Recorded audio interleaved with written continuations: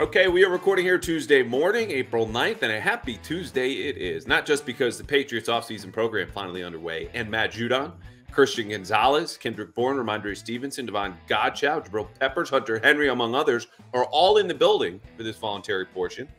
But the Red Sox home opener is today, 2:30, first pitch against the Orioles. Looking forward to watching and probably listening to a little bit more of that. Got quick slants tonight with our guy Tommy Curran. But also, in case you missed it, just about 12 hours ago, the UConn men's basketball team, national champions once again. Now, I promise, I'm going to be on my best behavior here today. That is the last mention that you will hear of me, partly because the folks on YouTube have to stare at my large UConn hat, which is atop my extremely large head. Generally not a good combination for those of us in the 7.5 and above hats, but I got to rock something today, and this is probably the last space I can be where I can wear a hat. With availability coming up, we're talking Jabril Peppers, Hunter Henry, and then, as I mentioned, going on TV a little bit later. So, in the meantime, we have a solo episode today. Haven't done this in a while, just you and I hanging out. But here's the plan. We are going to review the Kyle Dugger contract. He's back, 4-year deal, $58 million. I have some fresh nuggets here for you exclusively on that. We're going to go into why I'm all in, 10 toes, fully submerged, whatever you want to call it, on Drake Maye for the Patriots at number 3, and then get to your mailbag questions. But starting with Kyle Dugger, I said on the radio yesterday morning, these early hits tend to kind of blur your memory a little bit, as well as the, I'm not going to say it, basketball game. Anyway, I gave this deal a C+. 4 years, $58 million, $32.5 million guaranteed, with a maximum value of $66 million. And the main reason you stray away from, oh, this is an A+ deal, this was a great piece of team business, is the fact that Kyle Dugger's new contract makes him the 6th highest paid safety in the league by total value and by average annual value. So he's getting $14.5 million per year here. He is also now the 5th highest paid safety in the league by total guarantees. Again, $32.5 million, no matter what happens. Here you go. Lock it in, put it in the bank, keep it there, do whatever you want with it. And the goal here seemed to be in the contract negotiations after the Patriots applied the transition tag, which remember happened last month. 1 year, $13.8 million guaranteed, which then transition tag is the average of the top 10 highest paid players at your position. Again, for safeties, it's 13.8. It's much higher for other positions. Franchise tag is different in that it's the top 5 players, but you know, if you're the team, give yourself a chance to get some compensation in case that player goes and negotiates and signs a contract elsewhere. The Patriots said, we don't need it. We'll slap the transition tag. And it worked. Now, it worked because they pushed out all of the other bidders off of the table. And I mentioned the Booter Baker deal. We're going to get to that in a second. But Kyle Dugger did not receive any other formal offers when he received the transition tag. There was interest from other teams. As we talked about before, there was a flood of safeties, starting safeties who were cut in the days after the transition tag, which flooded the market. So the demand for Kyle Dugger went down as the supply of other safeties went up. And a lot of those safeties signed deals that were really maybe half or at least 75% of what the market projected, because again, they're everywhere. Teams don't have to negotiate on your terms. We'll pick the one that we want, bring him in, and that's that. So Kyle Dugger doesn't have another offer. His leverage seemingly is gone. But the Patriots were already on the record saying he's a core player. We want to bring our core players back. We want to extend them.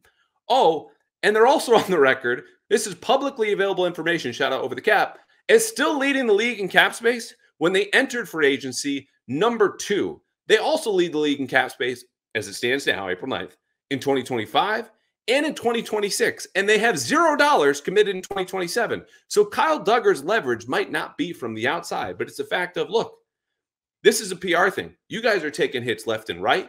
I'm one of your best players. I want to come back. I just want to fair deal. And the expectation from Dugger's camp all along was somewhere between $12 to $16 million annually. I reported this with Doug Kai back at the Combine. You can listen back to it, find it, read it. It's there. So when he lands at $14.5 million annually, granted, I was a little surprised because, again, things were not great. He was dissatisfied, as I wrote a couple weekends ago, Kyle Dugger was, still with the transition tag, something he never signed. But here they kind of met in the middle because he understood going into the voluntary offseason program, you want your players in, you want the captains, you want to set this new culture. The Patriots obviously wanted him, and they believed he can play with Jabril Peppers, which is really the only on-field issue here, right? They're both box safeties. You know, Peppers has played free safety before, did it in college, a little bit in Cleveland, Duggar's not going to live there. He might vacation. He may take a long weekend if free safety, but you do not want him living on the block because it's just not going to go well. So they finally kind of come to the middle.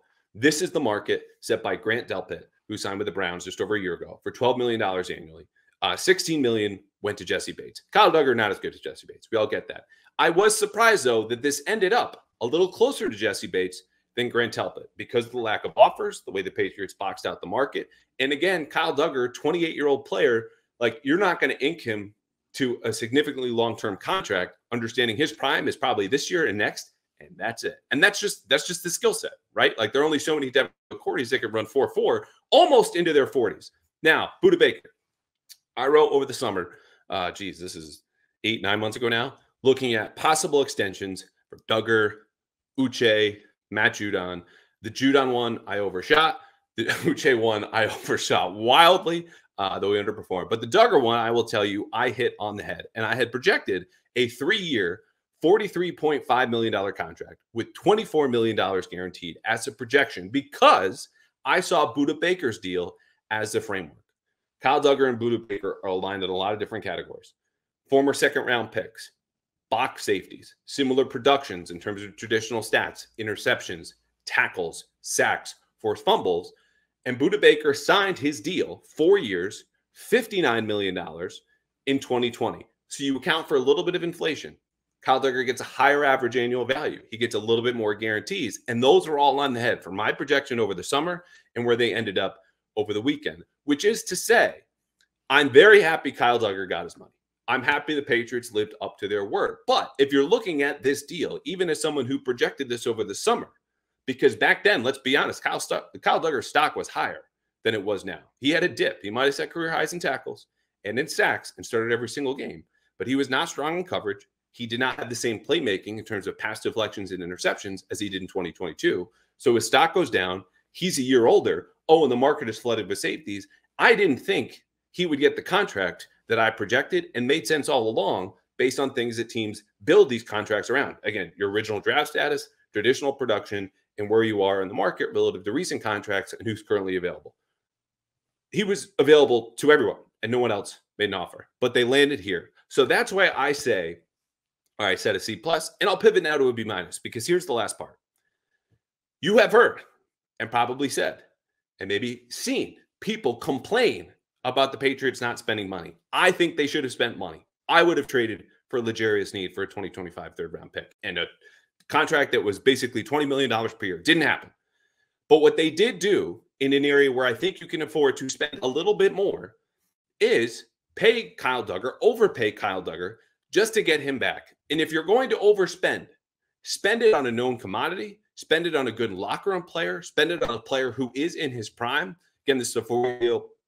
You can always typically lop off like an extra year or two at the end of it because the money's not guaranteed. I don't have the full details, but the bottom line here is, in a vacuum, this was not a good deal for the Patriots.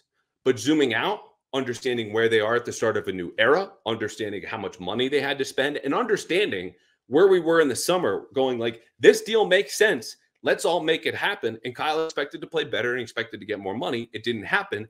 They landed in the same place that made sense all along. So good for them. Again, it's not going to be an A because an A is for team-friendly deals, which we gave out plenty of those.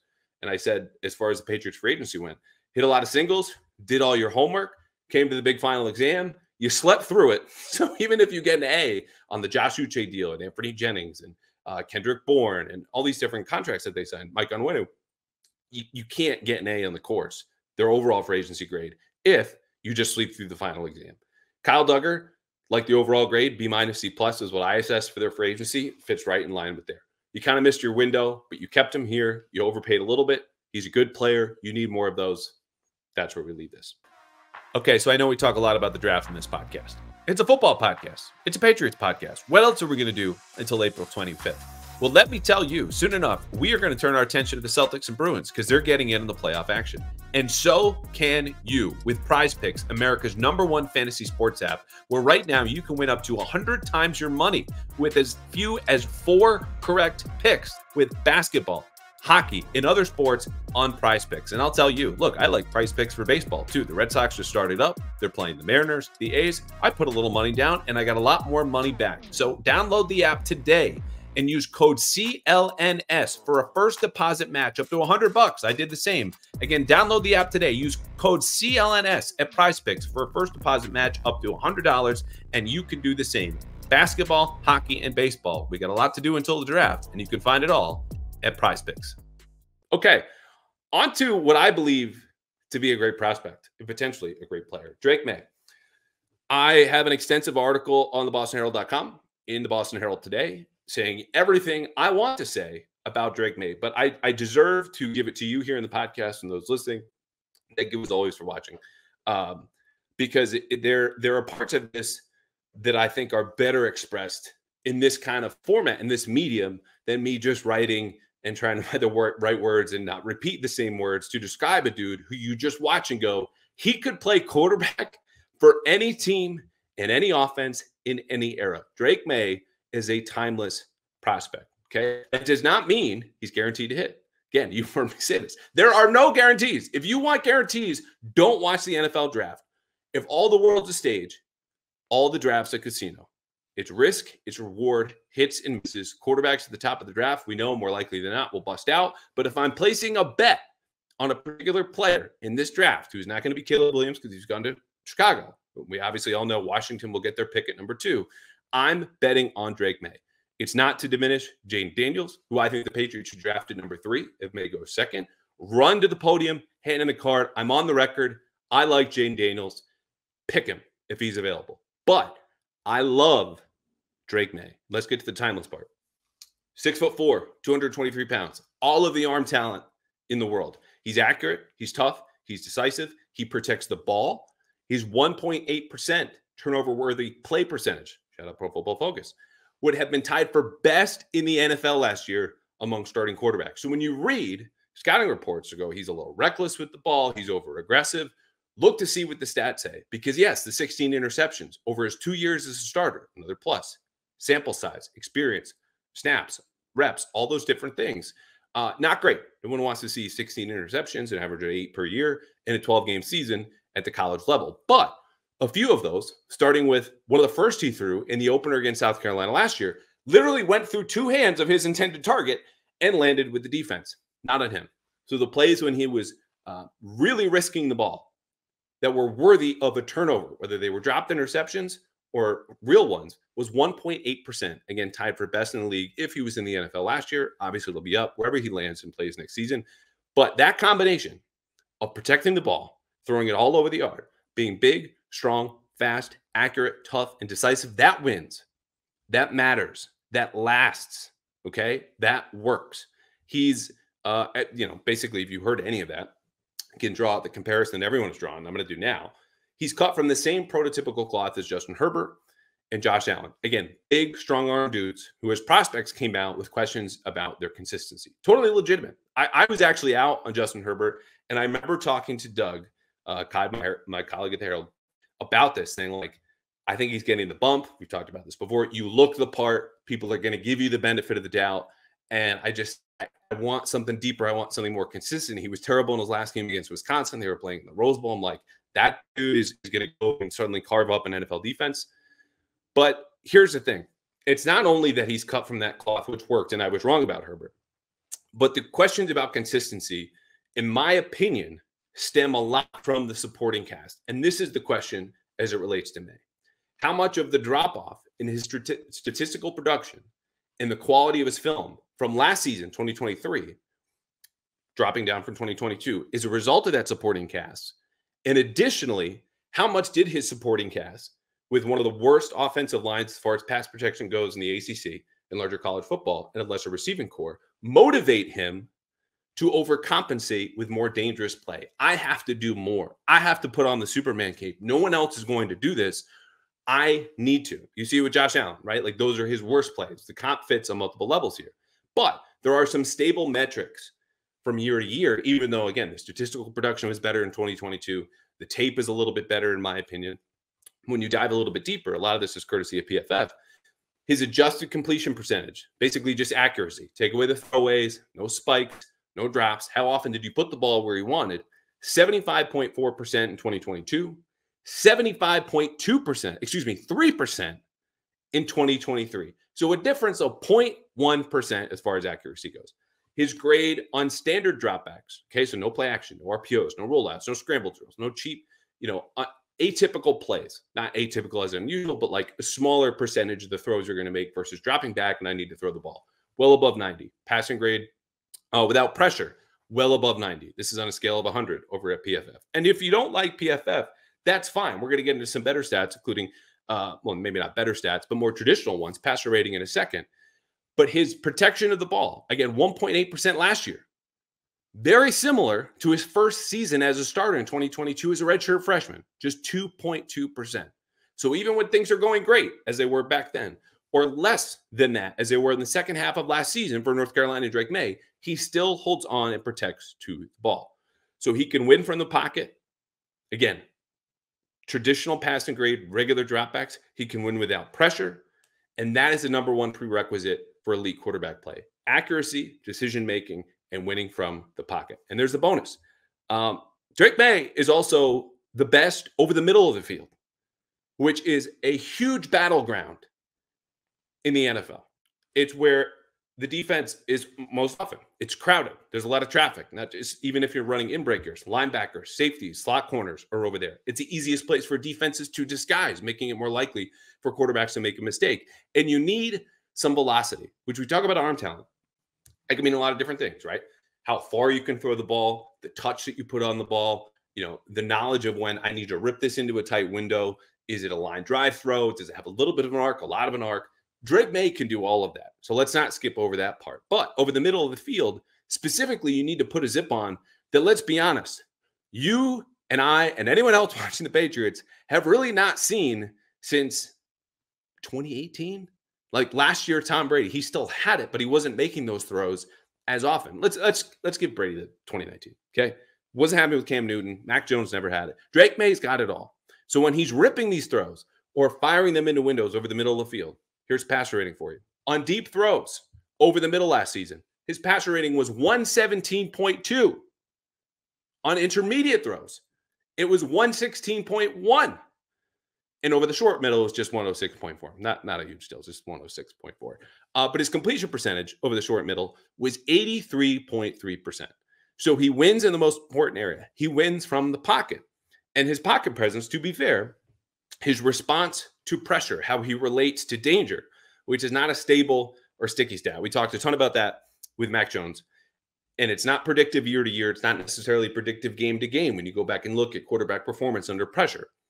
But the best I can tell, having watched every single snap of Drake Maye from last year, his pocket presence wore down, which spoke to a distrust of the offensive line. And you know what this looks like, having watched Mac Jones, who stood there in the early part of last season. And by game 4, was like, F it, I can't do this. Like, the pressure's getting to me. This is an issue. And he was right. It still broke him, and that's what matters. But Drake Maye waited virtually all of this season before going, okay, I'm getting a little skittish here. And people pinpoint to those last final games against Clemson and North Carolina, saying, oh, he finally faced a good defense. First of all, that's not true. And look what happened. His pocket presence did wane. It wasn't as good as it was at the beginning of the season or in 2022. But overall, it did improve from year 1 to year 2. And as best I can tell, a lot of that had to do with the scheme. And you can tell it's scheme, which might be on Drake Maye for failing to recognize certain blitzers, though we saw examples of this, and I'll get to that in a second, is the number of free runners he had at him, unblocked pass rushers or blitzers. And they had a new offensive coordinator in addition to all of this, raw offensive line talent in North Carolina. It's Chip Lindsey, comes from a pro-style system. What they tried to do is mesh the spread offense they were running in 2022. Had a lot of success, all the passing concepts, with what Lindsey knew on the ground and in the offensive line. It didn't work, okay? It's all shotgun, pistol sets, a lot of empty sets, not many answers in protection. So teams that got creative with the blitz, Miami, NC State, Clemson, gave them problems. But there is an example, even in that NC State game, Drake Maye's worst tape, Merrill Hodge, very eager to point out when he argues that Drake Maye is a guy who will get you fired. Don't agree. People disagree. It's draft season. Happens all the time. Nate Tice tweeted a clip of this from The Athletic, or Yahoo Sports, excuse me. Actually, he does both. Good for Nate. where he identified an incoming blitz, checks to a rollout pass, and throws a touchdown. He's also thrown a left-handed touchdown, by the way. Watch the Pitt game, which does not start well. Another team that got creative with the blitz, but North Carolina solved it and absolutely steamrolled them. So the point is, in those games, not only were teams creative, but NC State specifically said, we're going to send 5, which means we're going to get one-on-ones against all of your offensive linemen, and one of them is going to break. That is we're better than you, and we know an upfront game plan. And when you put a creative spin on it, there's not a whole lot quarterbacks can do. And you might be thinking, okay, Callahan, this is enough. Like, Drake Maye just screwed up. You sound like an apologist. That's fair. And we're going to get to the downsides. I don't think it's entirely fair because, again, there are examples when he had the tools to change the protections, change the plays, call out certain blitzers, not to mention he'll hang in and keep his eyes downfield, that he can do this. I think he just needs more answers in the system and more time in a system that doesn't have him basically standing alone in shotgun all of the time. 3 more things, then we'll get to the downside. Drake Maye also played faster despite this pressure, which can induce you either to get the ball out quickly or, more often in his instance, try to extend plays and try to create, again, throwing on the Superman cape. He played faster than Jaden Daniels and Caleb Williams. Average snap to throw time was about 2.7 seconds. Now, that's slower than most starting NFL quarterbacks, but it's faster than Daniels and Williams. So when he needs to speed up, but still be on time and process faster, I think he can do it because evidence of the last 2 years, both instances when he was forced to and when it was by play design. So he's playing faster. He's used to this in NFL speed, NFL rhythm. Playmaking. I mentioned extending plays. Drake Maye does not just run, to scramble. He runs to extend plays as a passer. He always has his eyes downfield. This ties into the pocket presence. It also ties into the playmaking, which is a modern requirement for elite quarterback plays. I wrote this in the story. Quarterbacks are no longer, classically trained musicians. Play the notes, do it exactly, be on time, and fit within this larger orchestra or operation. You need a little bit of jazz to you. You need a classically trained jazz performer where you can play the notes, but you also need to listen to your own improvisational genius, your inner muse, and know when to go off and scat a little bit. Okay. Now that's as far as I'm going to go with the music metaphor because I do not play any kind of instruments, but you get the point. There needs to be something where you can create, where people listen or see and watch and go, that's different. That's spectacular. That's special.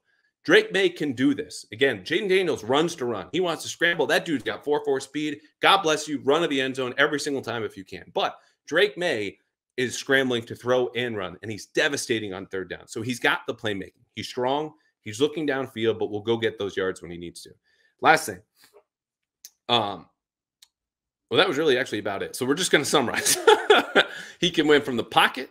He can win outside of structure. He makes every single throw. There's evidence of a high football IQ, something backed up by executives from multiple teams that I talked to and said he was at least tied for, at worst, most impressive interview at the combine. Talking about coming out of the room, X's and O's, and his old tape. And so when you look at all the great quarterbacks, Mahomes, Josh Allen, Lamar Jackson, okay, Dak Prescott to a degree, Justin Herbert, Matthew Stafford can do this. You need to be a master inside the pocket and be able to play a little bit of jazz on the outside, to improvise. Drake Maye does all of this. And when you look at some of the downsides we're about to hit here, I think a lot of them stem from the supporting cast. Not all of them. His footwork super sloppy. But this is a guy with rare traits, a modern skill set, and a timeless profile. It wins. It's always won. And it will again if you take Drake Maye and can support him and teach him when to play the music on the sheet or when to let it loose and create on his own. It's a very fine balance. But those guys I just mentioned, Mahomes, Allen, etc., have mastered it. Okay, downsides. Drake Maye is super aggressive. There is a downfield throw. He will take it virtually every single time. Like, he is aggressive in the way that you're reaching for your pepper spray if he's hitting on you at the bar. But thankfully, aggressive in the NFL means more touchdowns than anything else. So you don't like that always. Again, Josh Allen is a very good comp on a lot of different levels because you'll miss the easy play. You'll take unnecessary hits. You can stay on schedule as opposed to getting on highlight reels. And that's important over the long term. It's a more sustainable way to play offense. And where you see this show up negatively for Drake Maye is an 18.8% pressure to sack rate. This is a sticky stat. This, unlike your reaction to pressure, is more predictive game to game and year to year. For example, Drake Maye, 18.2% as a redshirt freshman in 2022, 18.8% last year as a redshirt sophomore. And what you really want for starting quarterbacks, and this is become a popular stat to talk about in this draft cycle, is to be in the mid-teens, right? Like J.J. McCarthy is lower, around the 16%, ideally a tick lower than that. Jaden Daniels and Caleb Williams are much higher than Drake Maye, but 18.8% is still too high. Because the simplest way to think about this is this. When you're in danger and things go bad, how often do you let them or force them to become worse? Can you get a throwaway for 0 yards? Or are you taking an 8-yard sack? Can you keep a drive alive? And when you were taking the sack, nuking the drive, basically, 1 out of 5 times, that's unsustainable. But you get that closer to 1 out of 7, 1 out of 8, you can live with that, okay? How do you respond to pressure? What do you do in those situations? Do you make it worse? Do you keep it as is? Or can you create? We've already established that Drake Maye was these preposterous throws, even in that NC State tape. Right foot, 40 yards away, flicks his wrist, and throws an absolute bomb to the front right corner. Like, he can do that. Did it against Clemson, too. That actually might be the Clemson play I'm referring to, but they're all over the pit tape. South Carolina, rifling throws against Miami, same deal. Okay, he can do all that stuff, but you still need a floor when you're pressured, and right now it's a little bit too low. He also misses on some underneath throws, and the most common issues for him are he's behind on in-breaking routes and a little too far ahead on outbreakers. He does get sped up sometimes when this happens, which is a reaction to the pressure. It's not always tied, though, to bad mechanics, where you could look at his footwork, which, again, get to in a second, is a little bit of a mess because he's a dude who knows he can get away with it and still rip that throw in. Now, it's a little too consistent, these misses, within 0 to 9 yards from line of scrimmage. So this might just be a bug in his system, in his game. Or there's something that can be ironed out with better reps, better quarterbacks coaches, which, I'll say this in a bit. The best course of action to me, I think the Patriots take him, sit him for most, if not all, of his rookie season. You get this stuff ironed out. We just checked off or scratched off one of his very few weaknesses. Now, look, again, I talked about a few years ago, talking with Doug about Justin Herbert. I don't see it. If I was listening to myself now 4 years ago, I'd be like, okay, so you want to trust a guy who's missing fastballs down the middle because he just looks good in the box? Like, why am I going to get all excited about these rare instances of playmaking if he just can't do the simple thing and put the bat on the ball, can't complete, slants as often as everybody else, or out routes, whatever it might be? Here's the thing. If you miss on an extra couple of fastballs or a slant or an out route, but you can drill, absolutely crush sinkers, splitters, and sliders at the knees on the edge of the box for doubles and home runs, a much rarer, more valuable skill set, particularly against elite competition, you got to take that every time. The upside is worth the occasional slap on the forehead dope moment. Drake Maye has too many dope moments, don't get me wrong, but I think the upside here outweighs those significantly. Footwork, last thing, it's just all over the place. And this is sometimes overstriding, sometimes opening up a little bit too much. You want your foot, generally your front foot, pointed just to the left or just ahead of where your target is. Again, you're trying to lead them in stride. His front foot is everywhere. Again, this can be fixed. He's only 21, but as it stands now, when you look at the easy misses underneath, the footwork, sometimes responses to pressure and the pressure to sack rate, these are the downsides. But that's it. I see a lot of fixable stuff here for Drake Maye. So if you couldn't tell already, or if you missed me saying this, what feels now like 18 minutes ago, I am all in on this kid. I've been watching for a while. We waited to drop these breakdowns because Doug had an excellent deep dive into Jaden Daniels on Monday for the Boston Herald, and he'll be on later to talk about Jaden. Because it's closer to the draft. Like, we just had a very dead first week of April after the owners' meetings. We wait. Here's all the information. I'm glad I did, because the more I watched, the more I fell in love. And there is some ugly tape, and there is no guarantee. And if you want to call him a boom or bust prospect, I'm going to disagree a little bit, because I don't think it's a 50-50 proposition. I think he's more likely to hit. But again, all the drafts of a casino. It's risk and reward. There are hits and misses. Drake Maye, though, is someone I want to bet on because of the return, because of what he's shown me, the 2-year sample as a starter, the things that are issues I think can be fixed. This is a guy you want to win games with. You can win games with. You can win championships with if he continues to develop the way that he has already. Okay, mailbag. I'm going to try to breeze through this. We got to get down to Gillette and talk to Hunter Henry and Jabril Peppers. Fuad, quote, boring question. Apologies. First of all, no need to apologize. It's a mailbag. If you made the show, great work by you. Which typically, honestly, I think our hit rate here is about 80 to 90%. If you ask a question, you'll get an answer. Anyway, Fuad, at the moment, do you still foresee Wolf taking a quarterback at 3? And depending on which quarterback they get, could you see them tailor the draft to whichever quarterback they draft? Thanks as always. You're welcome. Yes, I see the Patriots taking a quarterback. No, I don't think they're going to tailor their draft class to that quarterback. Now, I understand why you ask, and I think it's actually not a boring question. I think it's a detailed one, an important one. No one's really asking it. But if you're taking a quarterback at 3, he should project as someone who can play with any kind of offense or skill set of players. There's a set of skill positions around him. Obviously, want to accentuate his strengths, build the scheme around him, mitigate weaknesses. But at this point, he should be a special player. And the most obvious example, right, is Brady. Now, he's the ultimate outlier, 6th-round pick, 7-time Super Bowl winner. But you'll remember watching him. The death by 1,000 cut short passing game, the run-heavy play-action-based passing game, the deep passing game with Randy Moss, Dante Stallworth in 07 and then 09 and 10 pivots to the 2 tight ends. He could play with everything. And so for the Patriots, you get a player like that who's adaptable, who has a well-rounded skill set, maybe Drake Maye, and then find the best talent available to you. Then you adapt the scheme to the collective skill set of the quarterback and the receivers. I get where you're coming from again, but you don't get to be this picky. You could be when you were building around Brady. What does he want? What does he need? If we just give that, he can carry us. Right now, you need as much talent as possible and bet and understand and expect your new quarterback to be able to adapt. Just get the best receivers and talent around that you can. And look, they're going to do that. So we're going to talk about LA Wolf more in a second. Next question. My apologies if I mispronounce this. I get to apologize in this podcast. You do not.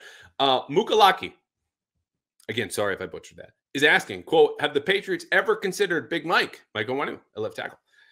If he's so versatile and left tackle is a position of high need, why not try him there? And that side, he's getting left tackle money. That, of course, was my editorial, way of speaking there. Look, I think it's something that they will try. Drake Maye had probably his worst answer at the owners' meetings when it came to, hey, who's going to play left tackle? He says, oh, well, we got Chucks, meaning Chukwumu Okorafor. And, well, I guess we'll see.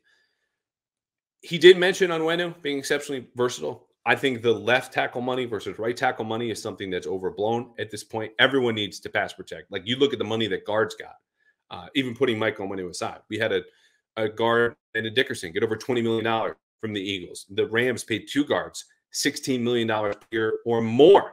So everyone needs to pass protect. But the bottom line is, if Mike Onwenu is playing left tackle week 1, I think the Patriots are in a bad spot. And it's because he's never played there before in the NFL. And this is a guy who was a career right guard in college. He did play a little bit left guard in 2021, but then Ted Karras took his job and Big Mike sat on the big bench for pretty much the rest of the season. So what I would prefer if I'm the Patriots is just to keep the player who can play right guard or right tackle seamlessly on that side of the line. Let him develop, ideally, chemistry with City Sal and move forward for the next 3-4 years with both of them at those positions. Big, strong players. And my rookie or some other player probably not on the roster to fill in at left tackle. And that sounds like an answer just as bad as Drake Maye's. But I don't think Mike Onwenu, who can play left guard, he can play right guard, he can play right tackle, we should just assume complete left tackle. I think it's wise to maybe give it a shot, but they're going to draft a player there. And ideally that player fits. If Mike Onwenu's starting instead, that means that kid got hurt or he's not playing well at all. Matt Ryan, not the Matt Ryan, probably, is asking, quote, say we take a quarterback 3 and there are still a lack of weapons to move up from number 34 in the second round and target Brian Thomas. What would a package look like to move into the first round from 34 and acquire him? Also, I see Xavier Leggett a lot, but I don't trust his body of work. How would you sell me on him? Leggett is a South Carolina wide receiver, projected day 2 pick, 6'1", 4.3 speed, pretty rocked up. I'm not as high on him, to start with the second question, as a lot of folks in Patriots media. He would be a fine 3rd-round pick to me. He's a little tight, not overly impressed with his route running, something that can be worked on. He's great after the catch, but he's not good off of the line. And so some of that, to a degree, can be worked on. Maybe he's a more of a gadget player early on, and there's raw talent there. but this is the first season in which he saw more than 30 targets. And sometimes that says, speaks loudest. This isn't to say you can't have one-year wonders at receiver. Look, Brian Thomas, I think, is another one. But to me, I'd be fine third round, even if they move up from 68 in the third round. Just not at 34 for me. I want more explosive, smoother athletes, explosive in and out of breaks, guys that just can get open immediately at that pick. But as far as Brian Thomas, I talked about this in the last couple episodes, really dove into it with Danny Kelly and Danny Heifetz from The Ringer. It's just really hard to get into the late teens and early 20s where the Patriots are. Like an ideal trade up is somewhere in the mid 20s to maybe even 30, because you're looking at your own picks this year. You have one in every single round and an extra in the sixth. Then you have every single pick next year in every single round. And no one really else on the roster that you could trade as an asset. So what you're giving up is at least to go, let's say it's the late teens, not 16, but 17, 18, or 19 to get Brian Thomas, his LSU receiver, 17 touchdowns, just big plays everywhere. You're giving up at least to go even from 34 to 18 second round value. So either you just straight up give 34 and a future second and plus something else because the future pick is downgraded to whatever, or something in the aggregate. So it could be number 34, a future third, a fourth round pick, and something else. And if you're one of those teams at 18, 19, say you're, the Bengals or Jacksonville, are you really moving back from a place to get a top 20 player on your board, maybe top 15 for the 34th pick, a future third, a couple of fourths, and just like more stuff like that? Probably not. It's just a hard sell because the Patriots have to completely mortgage their draft class and all of their draft capital to go get a player like that. And it's really tantalizing. I've been arguing for it. When you put pen to paper and go, okay, this is what it would cost on the modern trade value chart, which is updated and based on recent trade history, 10, 15 years of every trade. This is how teams see their picks and value them. It's just the cost is prohibitive. The good news is, as great as Brian Thomas is, this is a very, very, very, very, very deep receiver class. I think they can get a good player at 34. All right. 2, 3 more. Mere musings. First of all, I said at the top of this, we're going to try to go quickly. I guess this is just quick for me on the podcast. It never happens. Okay, mere musings. Should the weaker 2025 quarterback class and the Shedeur Sanders rumors of pulling an Eli Manning make the Patriots think twice about waiting on a quarterback? Sanders, I guess, is already planning 13 months ahead if he just doesn't want to go to the Chargers, or whomever's going to have the number 1 overall pick. I'm not going. I'll make a stink. First of all, I wouldn't doubt that, just knowing the little that I do about Deion Sanders and how he handles his business. Deion, obviously, his father, the head coach of Colorado. Yes, look, the bottom line is I have been against the trade down talk all offseason. You have the third pick. Take a quarterback. This idea that a quarterback will suddenly spring up like Jaden Daniels, the ultimate exception, Heisman winner, who set stats and produced them that no one had ever seen before. 4,000 yards passing, over 1,000 rushing, something like 40 combined touchdowns. Maybe it was 50. I don't know. My brain is mush. Don't bank on that happening again. It is going to be a weaker quarterback class. Things do change. But even if you get the 10th pick next year, it is going to cost you an arm and a leg to get to 3. And then you're not even sure to get the guy, which again, no guarantees. I've accepted that. That's the reality. You should accept it as well.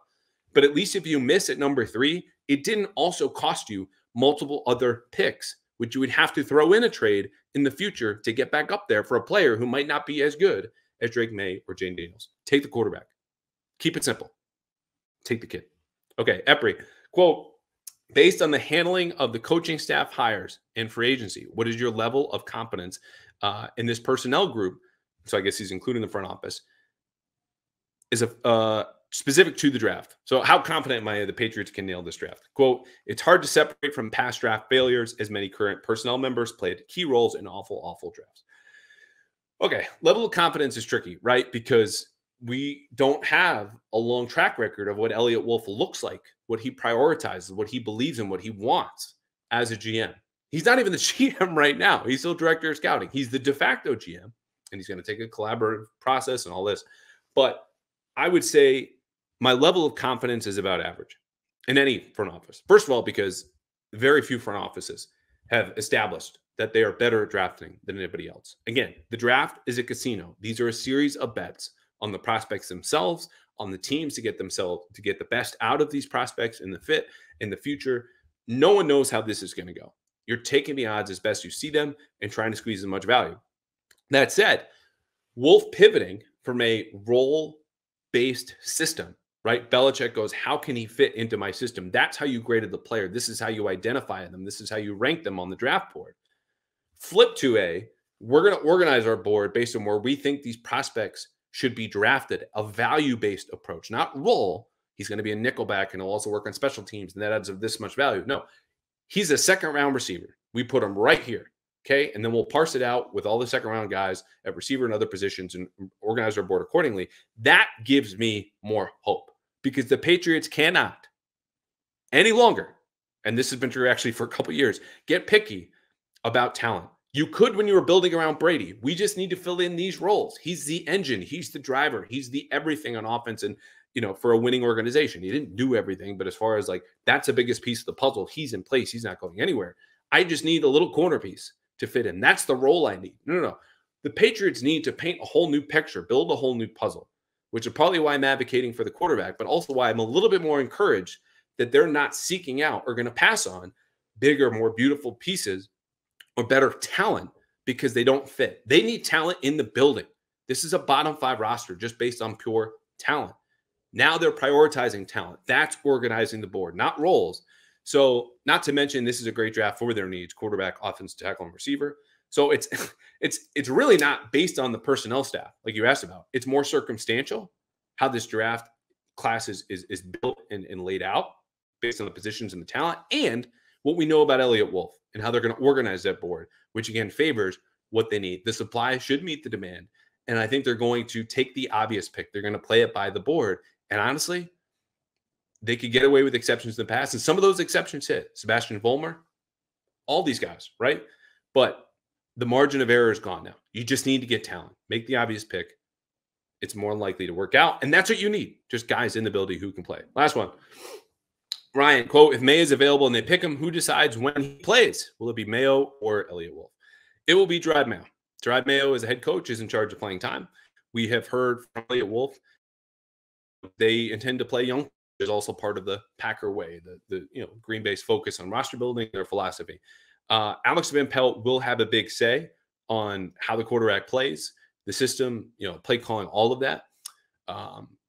Keep in mind, it could be Jaden Daniels. It could be J.J. McCarthy, who, again, I would be very disappointed if he's a selection. I'm not ruling him out to the Patriots, but it will come down to Mayo, and he'll have conversations, I'm sure, with Wolf. Once it's on the field, that's his domain. When we're in the offseason, that's up to Elliott Wolf. Okay. We did not go quickly with the mailbag, but I don't think you're disappointed. Thank you for everyone who wrote in. Thank you to everyone who watched and listened. We will have a guest later on this week. We will have another mail fan segment. Don't forget to reach out to Gary Langley, who dropped links, and I retweeted them to his lake houses in Bridgeton, Maine. Lovely moose pond. Went there as a kid. Tremendous offer. You get, I believe it was 12% off if you reach out to Gary and want to stay in one of his 2 houses in Bridgeton and Denmark, Maine. Mention the podcast, donate to Boston Children's Hospital. If you want to come on the show, we have someone booked already for this week. If you want to come on next week or the week after, please do. Ask me a mailbag question and show proof of donation. Just a screenshot or an email or a forwarded email. You've given at least $1 to Boston Children's Hospital. And speaking of which, we have about 9 days until Pats and Pints at Vitamin C Brewing. This is going to be a fantastic night. It's me, Fitzy, ex-players. Doug is going to be there. Jeff Howe is going to be there. Other Patriots writers. Come hang out with us. 7 to 10 at Vitamin C SEA Brewery in Weymouth. All of the money is going to go to Boston Children's Hospital. Tickets are $20 to get you in the door. Drink, listen, laugh, ask questions. Just come hang out with us. It's 7 to 10 at Vitamin C Brewery in Weymouth, Massachusetts, Thursday, April 18th. Thursday, April 18th, 7 to 10 in Weymouth. Go to eventbrite.com or just Google Pats and Pints. Find Fitzy's Twitter. I'm about to tweet this out again here today. All the money to a great cause. Football, beer, 1 week from the draft. It's going to be a great night. Okay, that's it for me. I need to drink water and to go ask some players some questions. So, see you later this week.